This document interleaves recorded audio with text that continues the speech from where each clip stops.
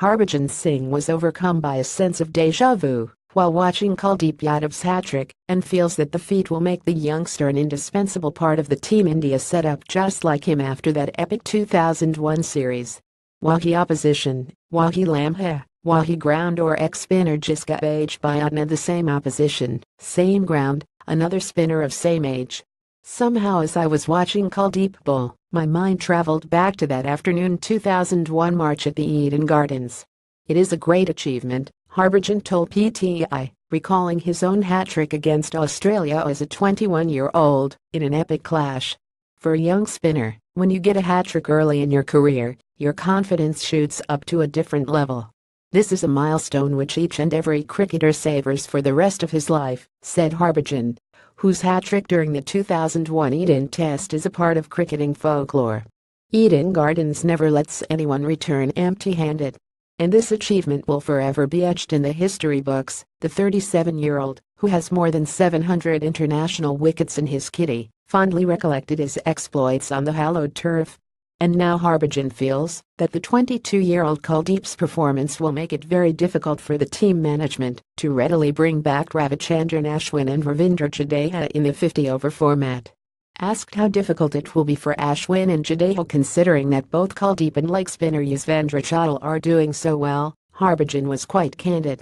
It's always a difficult thing. If your current two spinners are doing well, then it becomes difficult for the senior spinners to make a comeback. For Jadeja and Ashwin, it will be an onerous task to make a comeback in the ODI side, Harbhajan observed. At the moment, these two boys Kuldeep and Chahal are really doing well, and I don't see them being replaced by Ashwin and Jadeja. You can't predict what's in store for the future, he said. What makes Kuldeep Chahal combination special is the fact that the wrist spinner's ability to extract something from the pitch is independent of the conditions. Wrist spinners have certain advantages which is not condition dependent. Chahal has a good googly and can get his leg breaks to turn sharply. Similarly, Kuldeep can also get it to turn both ways. His wrong on is very effective. They have that factor required at the highest level, explained India's third highest wicket taker in Test cricket.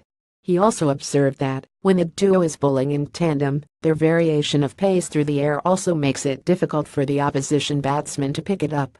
Both also bowl at different pace through the air. Kuldeep is a bit slower through the air, while Chahal has a lower trajectory with slightly more pace on his deliveries. They complement each other well. They have maturity beyond years, and I am impressed with their ability to read the situations. However, Harbhajan said the 2019 World Cup is far away, and one can't predict who all will make it to that squad. See, I don't know about the World Cup. World Cup is quite far away to be very honest, but they are doing really well, and I am really proud of them. Let's all wait and watch how far these guys can go and continue doing well for India.